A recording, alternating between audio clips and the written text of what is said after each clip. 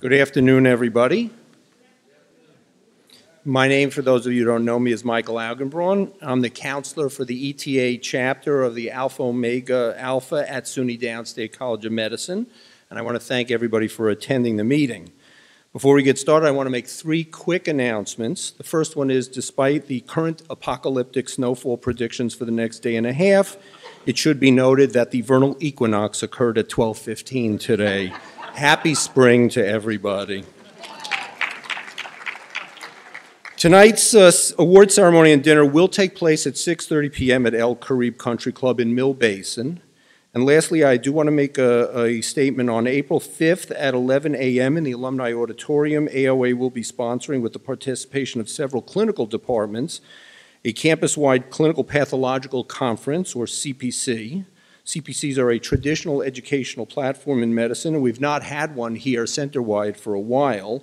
This will be taking place in conjunction with the College of Medicine's second-year transition to clerkship, and we're anticipating robust faculty and postgraduate trainee attendance to make it a truly institutional event. I hope you all can come.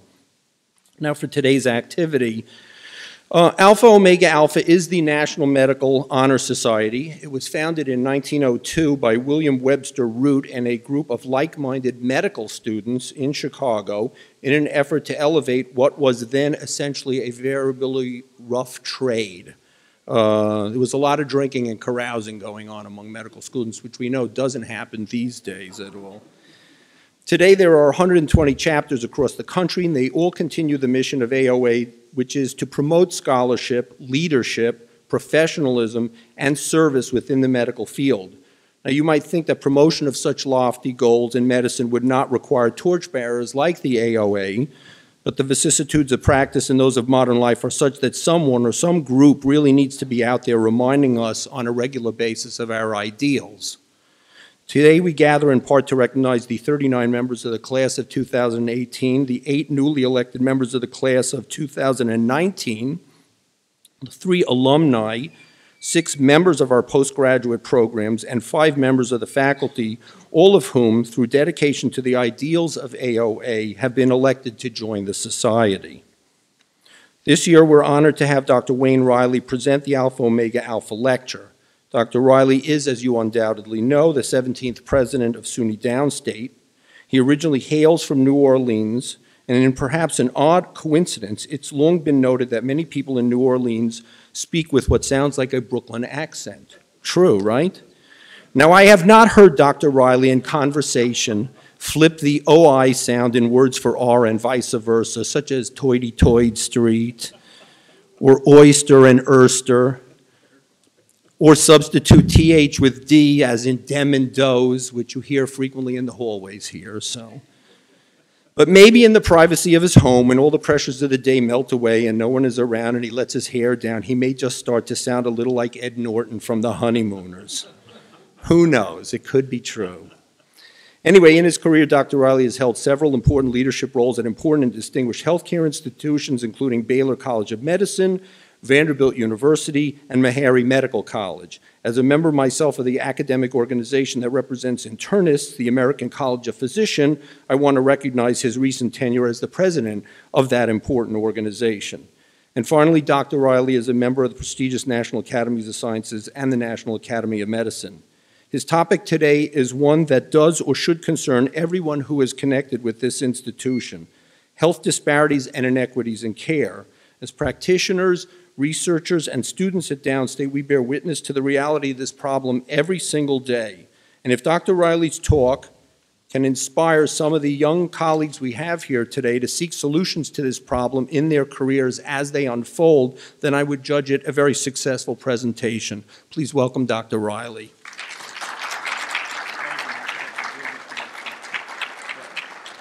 Well, thank you, and good afternoon, and congratulations to our student, faculty, and alumni inductees into Alpha Omega Alpha Honor Medical Society. This is a true achievement, whether it happens as a student or as a faculty member or a house staff member or even an alumnus. And I'm a very proud member of this organization, having been inducted into AOA by my alma mater, so I know how special it is. So I want to also salute the parents and partners and families of the inductees. We know that none of us get where we are without the love and support of those near and dear to us. So thank you so much for supporting your physician in this journey to take care of others. My task today is to talk to you a little bit about healthcare disparities, because I think particularly members of this organization should be aware of the challenges we have in medical care in the United States with regard to treatment of different groups. And I'll take you through sort of a level setting period, then talk about how we even got to know about healthcare disparities, and then some of the modern day dimensions of the healthcare disparities in terms of my personal view of how you and I can become more effective advocates and to address healthcare disparities. So I hope you find this talk at least conscience raising and consciousness raising, but also as one, as I say, a call to action, that whatever specialty you're in, whether you're a general internist like myself, a surgeon, an ophthalmologist, radiologist, et cetera, we all can participate in dealing with healthcare disparities and making sure that your patients get the care they need when indicated. So the first thing I'd like to do is first to just sort of level set that health disparities are not just based on race, ethnicity, or cultural differences, but many times we do talk about healthcare disparities in these dimensions because they're the ones that are the most clear to us in the clinical setting. That we know that our patients come in very different forms, particularly in a diverse community as ours here in central Brooklyn in New York City, and in fact increasingly the United States of America in terms of its shifting demographics. But also health disparities can result from lifestyle choices, our age, and sexual orientation. So again, further dimensions of how we can understand healthcare disparities for all of our patients. Now, they can result from three main areas, and I think this is the ones that I know our students have been particularly acutely become aware of during their training. That first of all, access to health care continues to be a problem, particularly here in central Brooklyn, but also in other parts of the United States. I'm a Southerner. We have deep health care disparities in my home state of Louisiana, and sort of just all over the Deep South. But it is the access to care that is still a key dimension, and I'll talk about that a little later.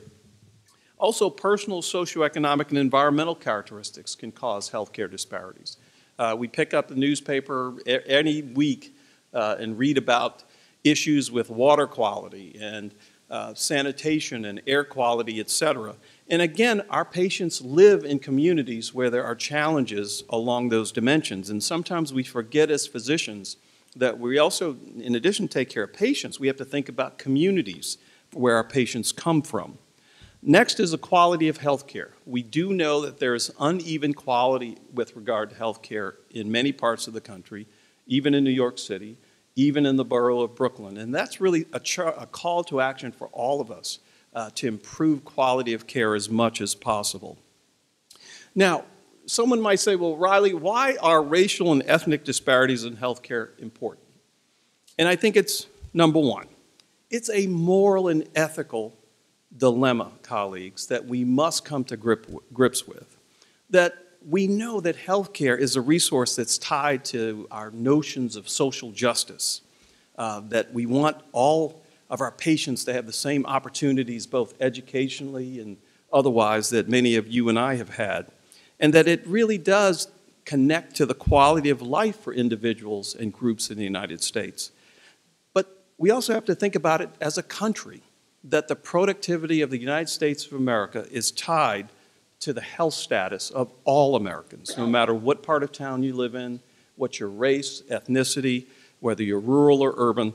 The productivity and future of this country are incredibly linked to dealing and understanding healthcare disparities. We know that inadequate or poor care contributes to rising costs in health care.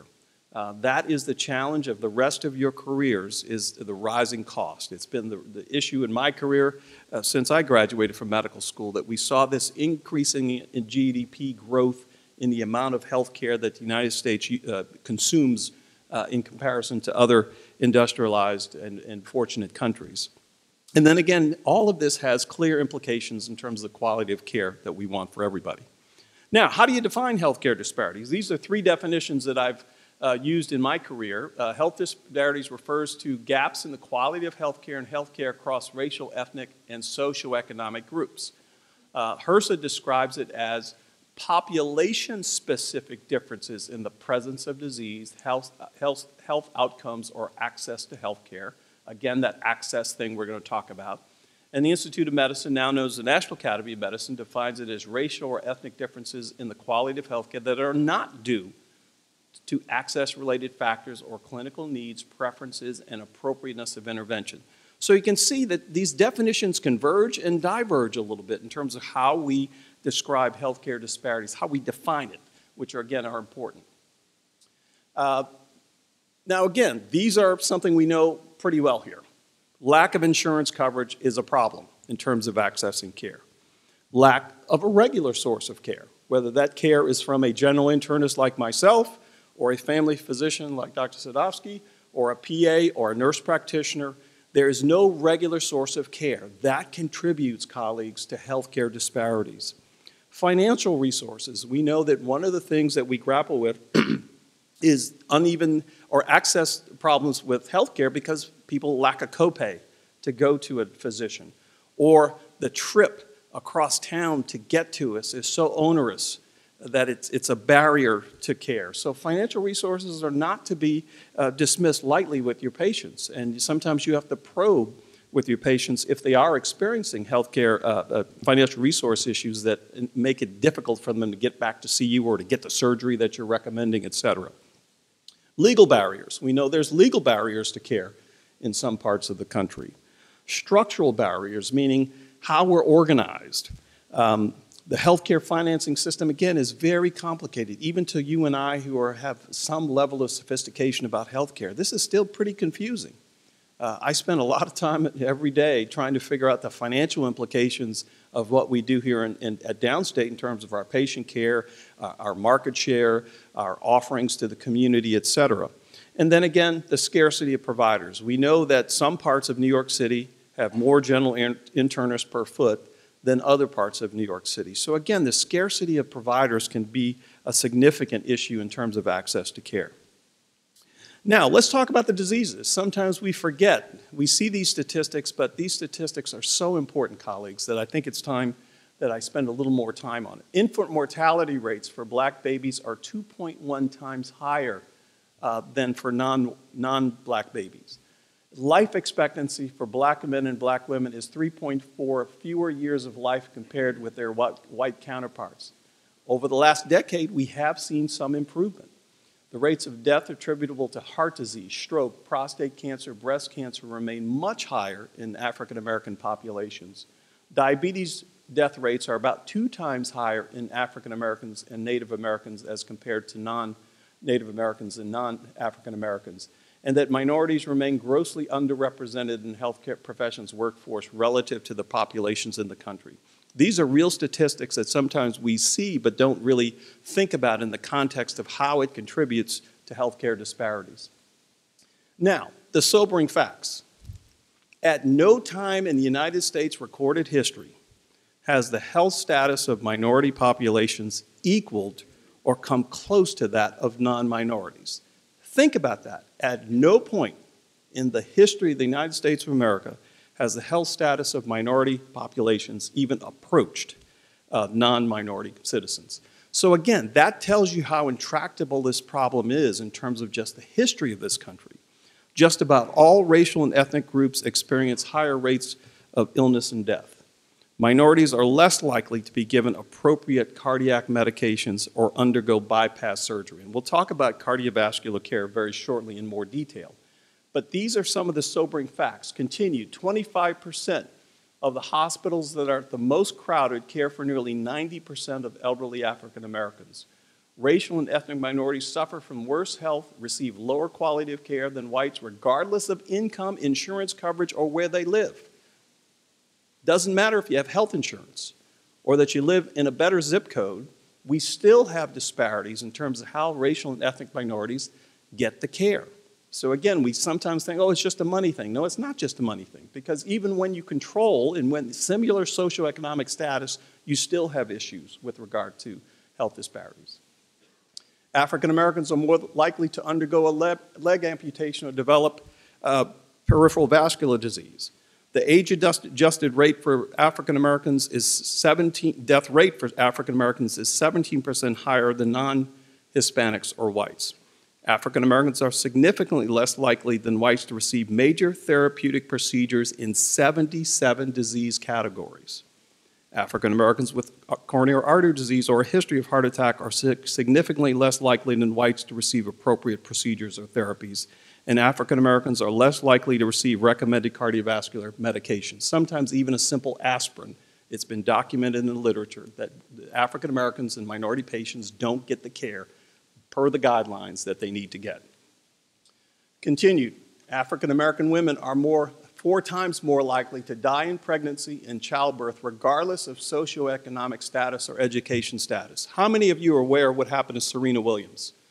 Great tennis star. She almost died after her baby was born. And this is a woman who is a multimillionaire, Wimbledon champ several times over, Grand Slam titles, probably one of the greatest tennis players ever play tennis. And here she was talking about her near-death experience after delivering her child. Again, highlights the fact that even Serena Williams has issues in terms of healthcare disparities. We now know that there's documentation that racism itself is literally bad for your health. Discrimination is a type of stressful life experience that has negative effects on health similar to other kinds of stressful experiences. And this has been well documented in the psychological literature and other studies that really do highlight that discrimination does contribute to disparate healthcare outcomes. It leads to more rapid development of coronary artery disease. Pregnant women who report high levels of discrimination give birth to babies who are lower birth weight than others. Racial differences in the quality and intensity of care persist for African Americans irrespective of the quality of the insurance they have, irrespective of their education, as I mentioned, or irrespective of their job status. These are the sobering facts that, we have to embrace and understand in the context of our professional lives. Now, even in the opioid crisis, that's in the news lately. The opioid crisis is clearly getting worse, but it's particularly getting worse for African Americans. It's largely been perceived as a white rural phenomenon, but it also has a striking impact in urban communities among African Americans. And according to the CDC, drug deaths among blacks in urban counties rose by 41% in 2016. So again, the headlines don't tell the complete story, colleagues, that this is a significant problem for all communities. Now, if you look at the opioid deaths per 100,000 by race between 2000 and 2015, you'll see some very interesting trends. For Hispanics, here, for African Americans here, for whites, and then look at how the urban and rural dimension adds to it too. So again, this is a complex problem that we're just now beginning to address as a profession, as a country, in terms of both public and health policy. The opioid crisis is real, and it does have significant impact on minority communities. Now, this is a map that shows you the 2016 drug overdose deaths per 100,000 residents. The darker the color, the higher the rate of deaths. And look where it clusters in the upper Midwest, in the west coast of Florida, north of my hometown in Louisiana, just north of New Orleans, from New Orleans all the way up to the Mississippi line. You have large pockets in Oklahoma, New Mexico, the northern part of California. So again, this is a beautiful picture that highlighted where the opioid deaths are tending to occur. My old hometown in Nashville, we have a significant problem in Nashville in terms of opioid deaths in rural Tennessee, East Tennessee in particular, Middle Central Tennessee as well, and also in the Memphis area close to Arkansas and the Mississippi line. So again, you can see how the country is really suffering with this opioid epidemic. Now again, in terms of Latinos and Hispanics, we have similar concerns. Hispanics are less likely than non-Hispanics to receive major procedures in 38 of 63 different disease categories. Almost twice as likely as non-Hispanic whites to die from complications of diabetes, something we should all be vigorously improving upon. Again, among our Native American patients around the country, disproportionately die from diabetes, liver disease, cirrhosis, and unintentional injuries, particularly firearm injuries. So again, even in the Native American communities, there are significant disparities. Now let's talk about rural areas. Rural areas have worse health outcomes in general, less access to care.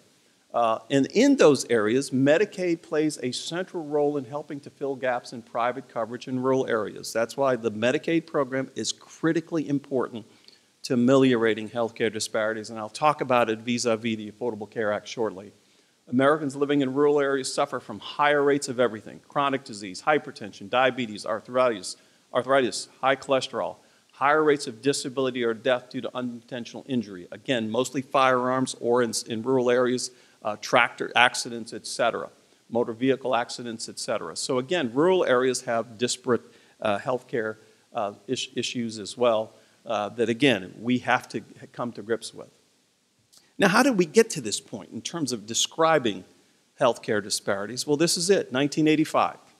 I had just begun my first job after graduating from Yale, and in 1985, the Malone-Heckler report came out. Margaret Heckler was the then Secretary of Health and Human Services under President Reagan. And it was her belief that, my gosh, she's seeing all these data reports about high deaths among African Americans and Latinos. She said, we got to study this. So she put together a team with Tom Malone, a distinguished NIH scientist, and it became known as the Heckler-Malone Report on Black and minority health. And this was the first time it had ever been studied systematically in an academically rigorous way when Secretary Heckler commissioned this study along with Tom Malone. It was issued in 1985, and this is what it said, or what happened. When this report came out, literally shock waves were generated in that August when she issued the report, when Secretary Heckler said there was a continuing disparity in the burden of death and illness experienced by blacks and other minority Americans as compared with our nation's population as a whole. She continued, the black experience of poor health status, poor health outcomes, and limited access for 366 years before 1985 was well known to African American and some African Americans and a small group of governmental officials, a tiny group of academics, but was not appreciated by the general public until this report had been put out. We had an anecdotal feeling that, wow, we're seeing a lot of this, we're seeing a lot of that, but nowhere else, nowhere, and at no time was it ever codified in rigorous data collection. It highlighted the fact that there was a continuing disparity in the burden of death and illness experienced by black and other minority Americans as compared with the nation's population, that ever since accurate federal record keeping began. She went on to highlight what we call excess mortality. Excess mortality for the students here is a death that could be prevented if but for an intervention. The Malone-Heckler report highlighted that there were excess mortality in 6 medical conditions between white and blacks. And that accounted for 86% of black excess mortality when compared to the rest of the population. And 42.5% of deaths up to age 70 were considered to be excess deaths. Deaths that could have been avoided, colleagues, if but for medical care or an intervention. Almost 50% of the deaths before 70 could have been avoided. And again, this sent shockwaves through the medical community because Secretary Heckler said it best. She said, although our health charts do itemize steady gains in the health status of minority Americans, the stubborn disparity remained, an affront both to our ideals and to the ongoing genius of American medicine. I felt passionately that it was time to decipher the message inherent in that disparity. That's the Secretary's words. And so this was the first time that a comprehensive look at minority health had been accomplished, and we owe a large debt of gratitude to Secretary Heckler for putting out this report. Now, I will say the more cynical amongst us will remember that shortly after this report came out, Secretary Heckler was mysteriously reassigned to become ambassador to Ireland in the Reagan administration. But she was a good, loyal servant, and she went off to Ireland and served as ambassador before retiring. She's still alive, a former congresswoman from Pennsylvania, and she's been a revered figure in minority health because she took on a very difficult problem that the federal government had never waded into.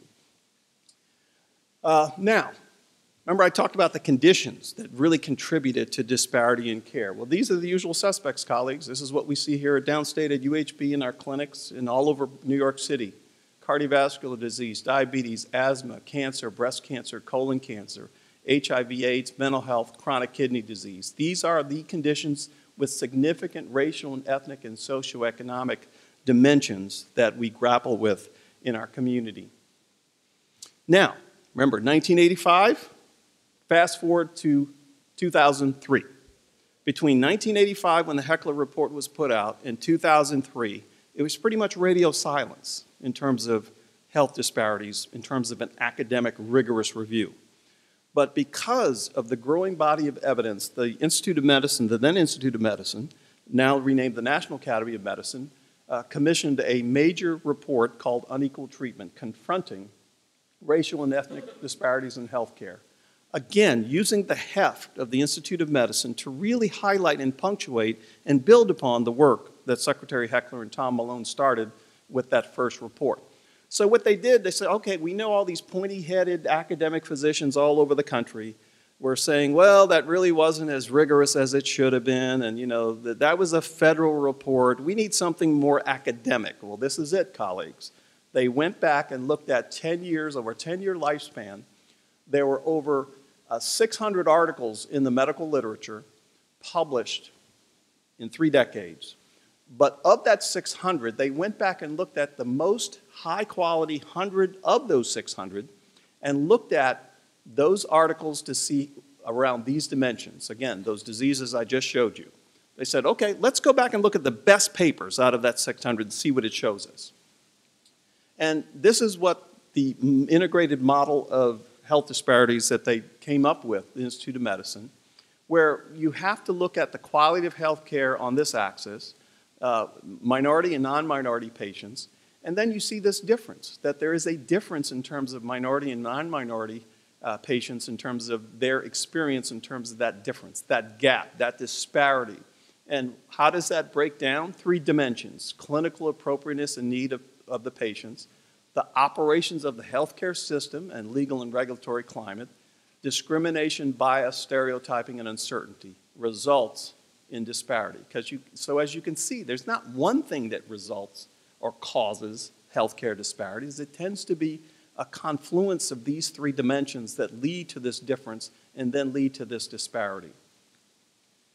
Now again, our awareness of healthcare disparity and discrimination has been slow to come, but again, this was the study that really punctuated it. I will never forget, I was in my clinic at the VA in Houston, Texas, seeing patients one day, and one of my veterans patients came in with an article from USA Today. And one lesson that I have learned is sometimes medical breakthroughs get to the newspaper faster. Nowadays, it's to the website faster than we get to the journal. So my patient brought this in. He said, Doc, look at this, that there's a difference in the terms of how physicians recommend cardiac catheterization. And for the non-physicians in the room, cardiac catheterization is how it's a procedure. We can look into the 3 blood vessels of the heart to see where there's blockage. If there's blockage, we can do a percutaneous intervention, meaning a roto-rooter procedure, or an angioplasty to clear out that blockage. We can put stents into the artery so that it doesn't collapse. Again, those interventions are known to prevent heart attack and stroke in many individuals. So this was a study that was published that again hit the medical journal, the USA Today, and it's highlighted the fact that there had been a survey administered at a national medical meeting. Listen to this, a national medical meeting of an unnamed medical organization that I used to be a president of, that developed a computerized survey that said, What do you do about these patients with chest pain who present to your office? It was a computerized thing. Folks went into this little phone booth thing and took this little quiz. And they had actors on the screen who portrayed patients with the same characteristics and had a scripted interview about their situation. These are the patients. You had 4 black, 4 white patients, 2 women, and 4 women, 4 men. And the patients had all the same demographic information. They all were employed, they all had the same insurance, they all had the same laboratory studies, they all had the same EKG, same chest x-ray finding, etc. Well, guess what happened? It found that there were differences in the rate at which the African American patients were recommended for cardiac catheterization compared to the non-African American patients. Even more telling, the lowest rate of recommendation for cardiac catheterization went to the African American women. And I'm sure that the faculty have taught our students that women have subtle presentations of coronary artery disease. I can't tell you how many women patients I've had in my career as a general internist who will come in and say, Dr. Howe, I'm just tired all the time. I don't want to play with my grandchildren. And I say, okay, let's check some things out. Listen, let's order a stress test. Voila. Abnormal stress test, and she's in the cardiac catheterization lab within 2 or 3 days, just complaining of fatigue. Women do not present with crushing substernal chest pain classically described in all the textbooks. Well, again, the symptoms by the African American women were minimized as compared to the others. So this, again, was a very uncomfortable study for the House of Medicine to get a grips around, is that groups of family physicians and general internists had disparate treatment decisions based upon a patient's race. Colleagues, this should not happen. And so again, this was a study that was published in 1999 that hit the press that really raised the issue of, well, there has to be subtle bias in medicine, that we know that people are not ordering things that they should based on a patient's race, et cetera. So now, going back to the IOM report, if you think about how this all happens, this is an integrated model of healthcare disparities. And here, this is us, the physician, the patient input. You have a physician, a patient, you have the data, the physical exam, the diagnostic test, you have the social, economic, and cultural influences, you have our interpretation of the data, you have the subjective perception of everything that the patient articulates, but then you have the specter of stereotyping, prejudice, conscious and unconscious bias that then contributes to some intervention or not and lead at some points and sometimes and in some encounters to racially disparate clinical decisions. So again, this is what the IOM put out there as a causality model of how we need to get a better grip in terms of dealing with healthcare disparities amongst our patients. Now, I mentioned cost. There is a cost to healthcare disparities, colleagues. This is a paper done by Tom Leviste and his colleagues at Hopkins Bloomberg School of Public Health that said, what is the financial impact of healthcare disparities to our healthcare system and to society? And staggeringly, and for those of you remember your economics from college, there's direct costs and there's indirect costs. Direct costs are things that we do, stuff that we order, drugs, home health, et cetera, ambulance services, medical equipment. That's a direct cost. The indirect cost is the more important part. It's the loss of productivity, lost wages, missing from work and school, family leave, premature death. And so you sort of say, okay, well, let's quantitate both the direct cost and the indirect cost of health inequality. And this is what it is, $230 billion over a 3-year period, that 30% of direct medical costs faced by minority patients were excess costs due to health inequalities. 230 billion, I said, I'm sorry, correct myself, 230 billion over a 3-year period. That is a lot of money that is not floating through or incorrectly floating through the healthcare system. And then when you throw in the indirect cost, it goes up to 1.24 trillion. This is just an economic imperative that we deal with healthcare disparities. Even if you don't believe the other stuff, my gosh, the economic imperative is even more telling in terms of why we need to do something with this. So again, the economic burden of healthcare disparities, $1.4 trillion. That if we eliminated healthcare disparities, we'd have a reduction in almost $230 billion in direct costs, the stuff we order, stuff we do. You'd have a 30.6% of direct medical expenditures for minorities were excess costs due to health inequalities. And that eliminating would again drop the indirect cost by almost $1 trillion. Now that is significant cost to the United States economy that health disparities are leading to that level of expenditure that, again, is not healthy for the country. And so doing nothing has a cost. If we don't address healthcare disparities, those economic numbers will get worse. Now, shifting to more current time. I will editorialize here. I am an unabashed, unapologetic proponent of the Affordable Care Act. I will go anywhere, any forum, garden club, chess club, numismatics club, to talk about the benefit that the Patient Protection and Affordable Care Act has brought to the United States of America. As you know, this was signed by President Obama in March of 2010, and it really represents the U.S. healthcare system's most significant regulatory overhaul and expansion of coverage since the passage of Medicaid and Medicare in 1965, when President Johnson signed it at the Truman Library. Nothing, well, I can't say that. That's probably unfair. Little in terms of macro changes to health care occurred between 1965 and 2010. Sure, we tinkered with Medicare Part D. We added some things to Medicare. We added SSDI. We added chronic kidney disability to Medicare. We did some other tinkering. But again, in terms of big macro things, it was not until 2010, under the leadership of the 44th President of the United States, that we got the Affordable Care Act.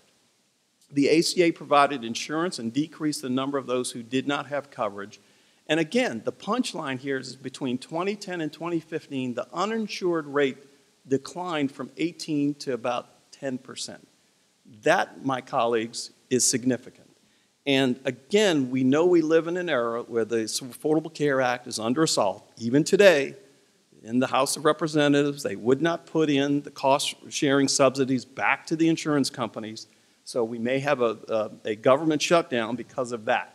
But again, I give the former president a lot of credit. I had the opportunity to go to the White House 2 times during the time when the president was trying to get the bill over.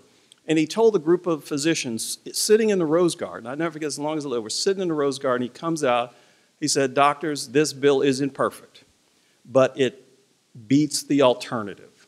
And he said, about 80% of this thing is good. We got 20% to fix. Let's get it through the United States Senate, and let's go back to fix it. Well, we know what happened. He was never given the opportunity to fix the defects in the Affordable Care Act.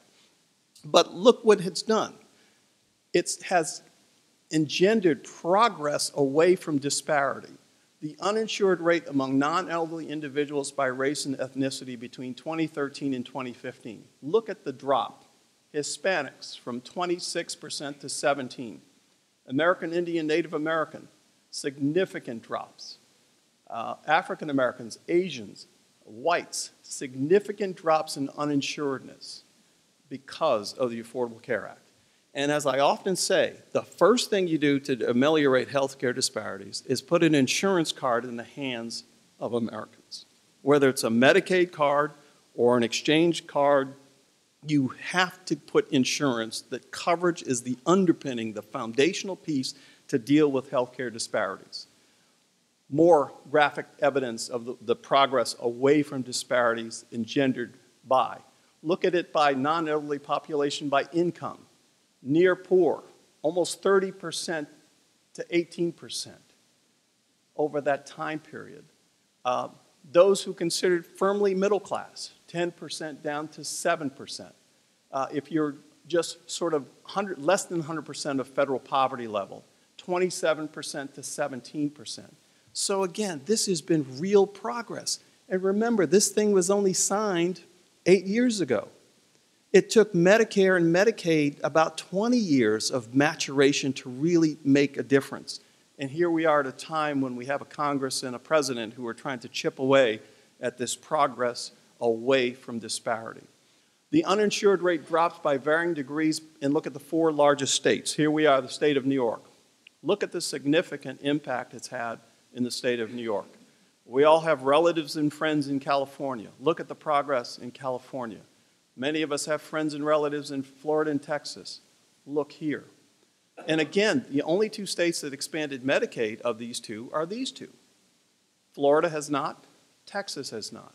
So you can see that, and I often say, you can draw your finger on the United States map from the DC line all the way to the deep south, all the way over to Texas. And that's where, by and large, most states have not expanded Medicaid. But for my home state, Louisiana, just did it last year. And we have some evidence that the Commonwealth of Virginia is on the verge of expanding Medicaid with the new governor who's a physician, Governor Northam. So again, this is real progress, colleagues, that we can't let the sophistry of the moment, the sophistry of some of the members of Congress get away with the fact that the Affordable Care Act has made a real difference. Now, look at the impact of the Affordable Care Act in a nice story that was in the New York Times. This is 2013. This is where you have high levels of uninsuredness around the country. 1 year later, look how the map is changing. Look at Alaska. Look at that. Look at by 2015, and look at by 2016. Most of the East Coast and the Midwest, significant improvements. California, Oregon, Washington State, significant improvements in the level of insuredness. Where's the problem? Again, you draw your finger from the DC line all the way across to Texas, maybe into Arizona. You still have huge issues in terms of folks not being able to access Medicaid expansion. And that's why we still have lots of work to do if the Affordable Care Act is able to survive in terms of making more progress. But this graphically shows you, colleagues, that the Affordable Care Act is working in terms of coverage expansion. Now, again, right before Christmas, we were all concerned about the rollout of the plans because the Trump administration did everything possible not to highlight the fact that it was time to sign up, that they didn't do any advertising, they didn't give any grants to organizations to really push enrollment. But what happened anyway? The last figure I saw was close to 9 million people signed up for the Affordable Care Act exchange plans in spite of the Congress's and the administration's attempt to kill it. The Affordable Care Act now is more popular today than it ever has been, in spite of what they've tried to do, because Americans see the benefit of the Affordable Care Act, and particularly in minority communities, it is known how impactful this has been. Blacks and Hispanics saw the biggest gains under the Affordable Care Act. They're also likely to be affected by the key provisions, cuts in the federal subsidy paid to insurance companies on behalf of low-income people, provisions of the Republican tax bill that eliminated the requirement to have coverage. The individual mandate, again, has the potential to undermine threats to coverage. Now let's talk about rural. It's not just blacks and Hispanics, it's rural. The expansion states' Medicaid coverage rate increased from 21% to 26% between 2013 and 2015. Non-expansion states, Medicaid coverage increased from 20 to 21 in rural areas of non-expansion states. So you can see how it's different. It just didn't stick in some of the rural areas that did not, in the states that did not expand Medicaid.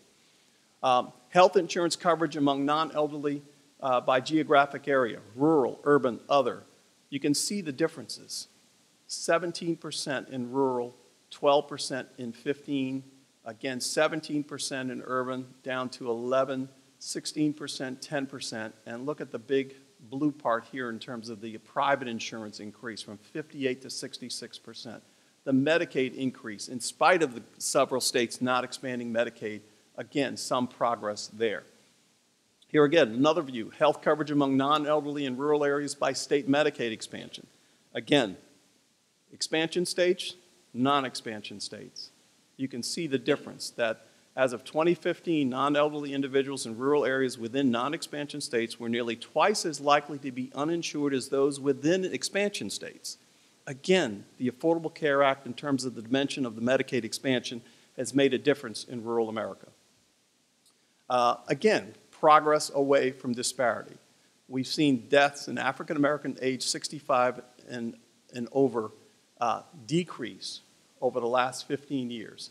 43% decrease in heart disease, 38% decrease among white Americans. Cancer dropped by 30% almost, 20% in non-African Americans. Stroke, 41% decrease in stroke among African Americans, 41% in white. Matches the improvement and again, we think that the Affordable Care Act has turbocharged this progress away from disparity.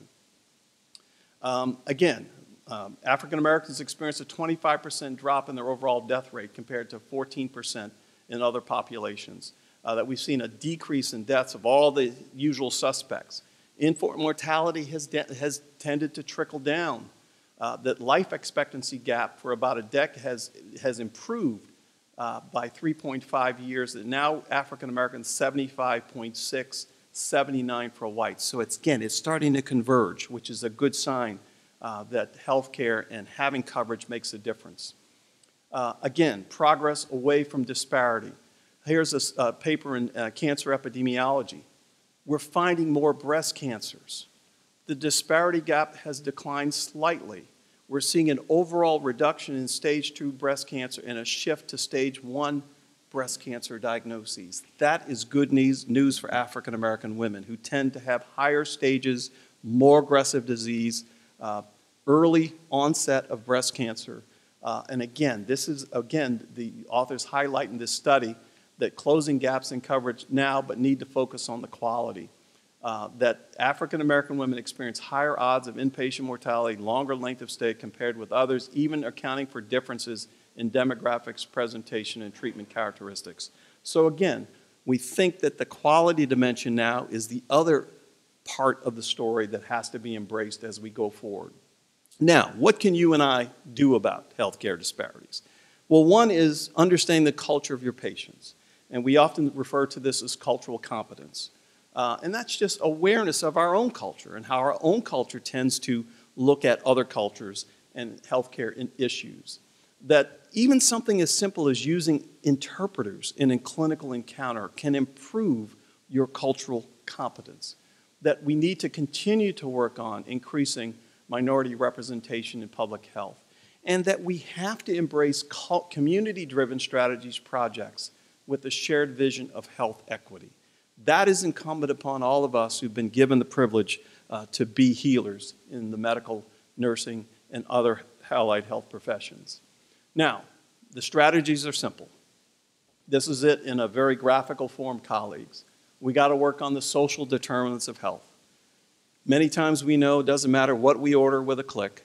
If your patient doesn't have a house, if they haven't had education, if they haven't had other aspects in terms of living in a safe environment, we're not going to make progress on healthcare disparities. So understanding that social determinants of health are almost equally, if not greater importance than the care we give, makes us understand how we can make progress in terms of healthcare disparities. So do not sniff at the social determinants of health. They make a difference. To wrap up, this is an incredibly important topic to me. I've devoted my career to making sure that communities, no matter your race, your class, your socioeconomic status, get the care you deserve, the care that's indicated, and care that is equal in quality to any other place. And so that's why it's incumbent upon all of us who care deeply about the health of the nation to understand that healthcare disparities are with us, that there is something we can do, that we are not just bystanders in dealing with healthcare disparities, that we understand that there is disparate result, outcome, and treatment in our system. And it's a complex thing. It's historic. As I said, ever since we started keeping records, we've always been struggling with healthcare disparities, and that we need a broad, comprehensive, sustained strategy that involves us as medical professionals, the insurance companies, policymakers, to really focus in on healthcare disparities. We need more research on the basic science, the genomics about healthcare disparities. And this should be vigorously pursued in the years ahead. Again, community-based, community-driven, community-understood solutions to the social determinants of health and to health equity are needed, and that progress can be made, and that this, in my view, is a call to action for all of us to really roll up our sleeves and to attack healthcare disparities for what they are, a drain on the productivity, the future of the United States of America, and indeed the world. Thank you very much.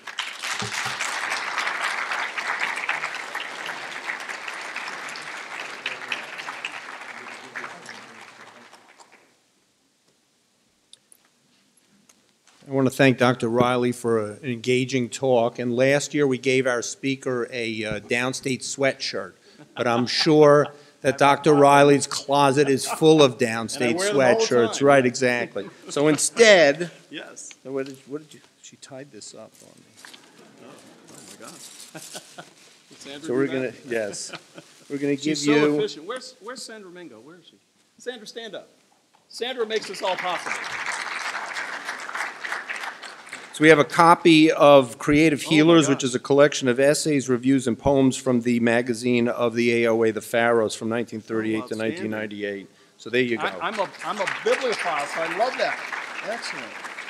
Thank you very much. Thank you. Thank you very much. Let me just say one final word. Again, congratulations to all the inductees. This is a great organization. Keep at it. Excellence in medical care is important to all of us. And this organization embodies that, because it is one of the things you will always cherish is your membership, your election to AOA. So congratulations.